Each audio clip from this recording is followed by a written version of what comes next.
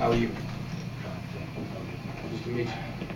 It began with an historic handshake. The father of slain teenager Yusuf Hawkins met with the ringleader of the group that attacked him in Bensonhurst. It was a private meeting. Our camera was allowed to view the greeting and then wait outside. The two spent 1 hour behind closed doors discussing the tragic episode of August 23, 1989. And during the meeting, Keith Mondello, who spent 8 years in jail for the 16-year-old's death, offered an apology. It was to let Moses Stewart know, and to the rest of the Hawkins family to know, that my sincere sorrow for what happened. What did you say to them first? What did you say to Moses first? I'd rather not speak about that. Thank you. Did you apologize? Yes, I did. How do you feel now after this meeting? This is an hour meeting. I feel very good about it.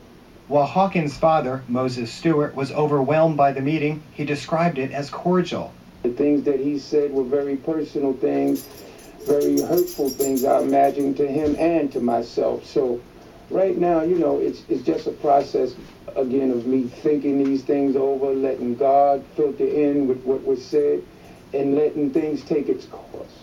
The meeting happened after NY1 interviewed Mondello over the weekend and aired his apology to the family. Both sides took several days to discuss a time and a place, and on Thursday it was agreed that the most suitable location would be NY1's studio.